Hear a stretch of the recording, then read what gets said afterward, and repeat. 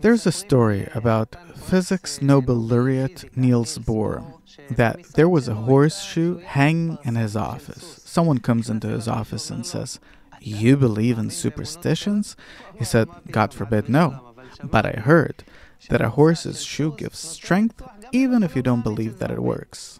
Superstitions have been accompanying humanity for thousands of years. Even during the age of enlightenment, even during the technological and scientific era, they're there. What is the root of it all? What is the power of superstitions? Where do they come from? We're not familiar with nature as a whole.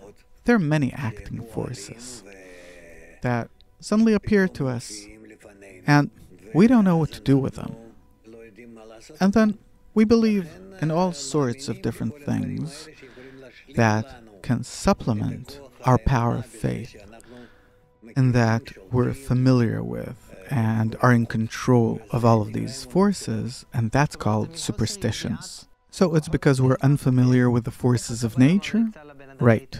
How does Kabbalah recommend a person to deal with the unknown? Faith, first and foremost, needs to be in the force of love and connection. That the Creator is one force that unites everything, that sustains all parts of creation in a single system.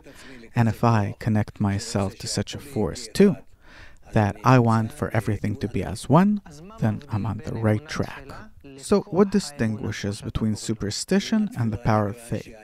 Superstition is something that I see no reason for, no result from. There is a psychological force that's acting here, and the force of faith that you previously talked about. It's not only psychological, there's also a rational force to it that talks about love another as yourself, the force of love, the force of connection. This is the superior force in nature, so I'm already drawn to something rational that obliges me to take certain actions in this world as well. So according to Kabbalah, if a person directs himself towards the power of love, it will protect him? Yeah, because the whole of nature exists in the power of love and connection, and a person who wants to be in this force draws this force upon himself as well. And then he doesn't need to believe in superstitions and be afraid of different things. No.